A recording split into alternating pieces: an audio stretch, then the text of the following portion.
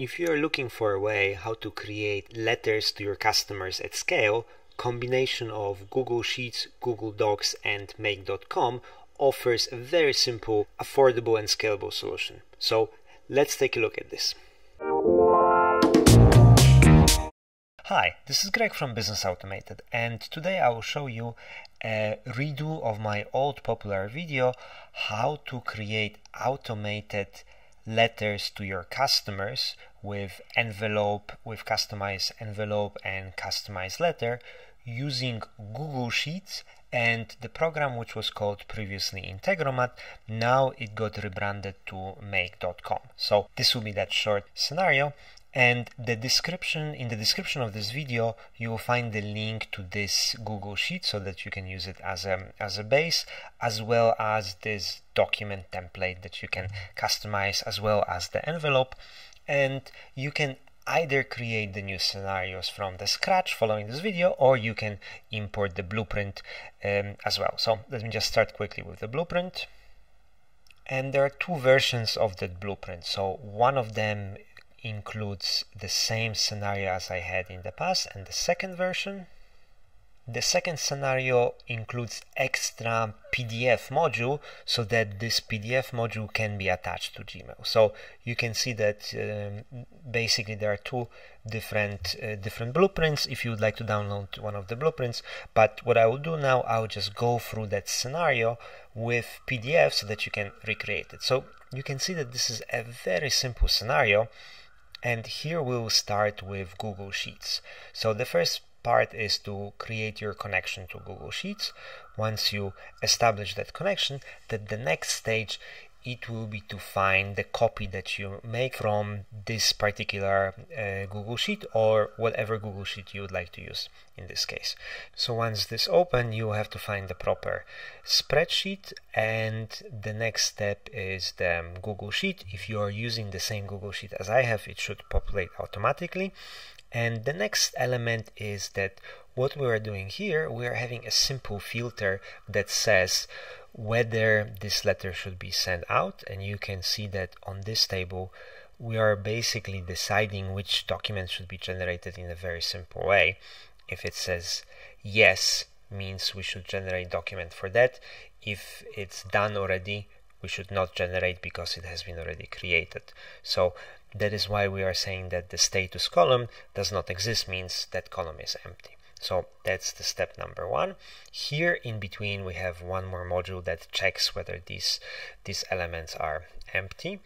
And the next step is we are creating the letter using our template. So obviously we need to connect, and the next step would be also to find the document ID of that template. So you will see here what populates over here are a bit strange numbers, but what you basically have to do is just click on top of this folder list, because now it's showing just the ID of the folders, and click on top and start looking for your template that you have copied from the link, or your custom template. So in this case we will just look for the template, and this is the folder when we have saved everything, and we select the welcome letter template. Okay, and then if your document has the same placeholders like the date created, first name, and so on, those will be automatically visible over here. And you can see that here we are adding the data from the first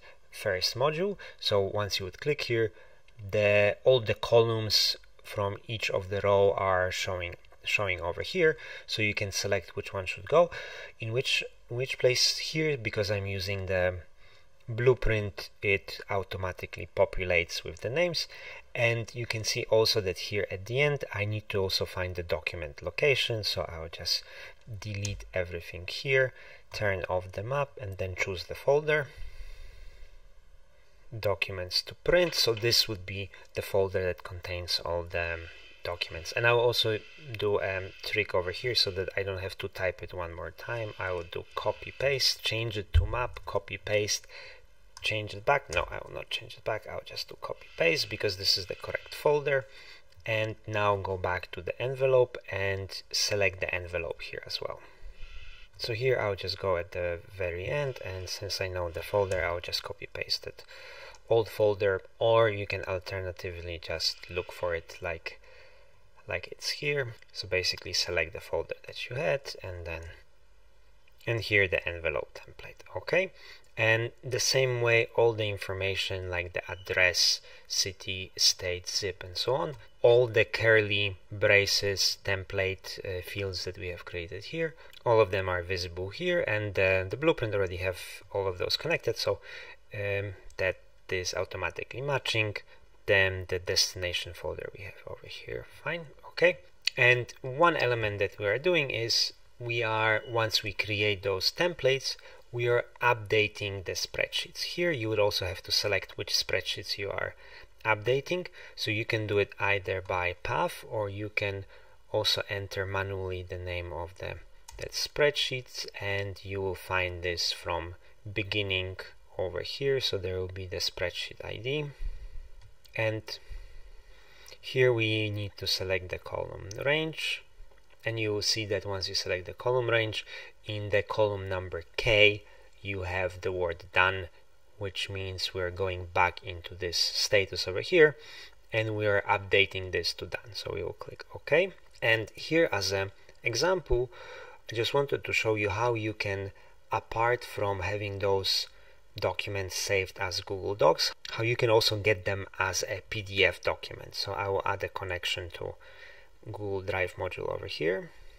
Okay, and you will see that we are downloading the letter using the file ID, document ID, and then specifically here, rather than downloading like a document format, we have selected PDF, which means we would be able to, for example, attach that PDF to an email. So here you can see that this can be a note that you're sending to yourself. Hey, the documents are ready. This is the document that should be printed out. So you can send it to yourself or your team and so on. So we'll just do a quick test. And by the way, adding the attachment is very simple. So automatically, if you are just doing this from the scratch, whenever you click add attachment, the previous module with the PDF will get mapped automatically. So let's try to run this scenario first. So here we will say not done, which means that this letter should be created. Okay, so let's press run once, and you can see that the letter is being created, the envelope is being created, as well as the email sent out. So here you can see that the status has been updated. Inside of our documents to print, right now we have the envelope for that particular company. And let's also check our email. You can see that the email has been, you can see that the envelope has been filled up with the name of Cecilia, the same with the letter, the amount 6,000, same as on our plan over here. So let's see the email inside of Gmail now. Alright, and also inside of Gmail we can see that we have just received this letter together with the attachment.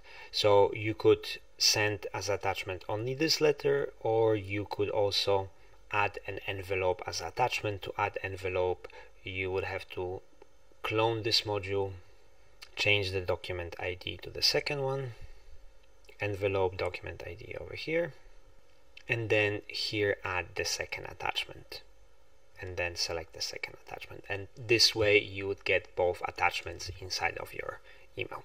Alright, I hope this was useful for you. So this is a very quick update to an older scenario. So let me know if this was helpful, and what other business processes you guys would be interested to automate.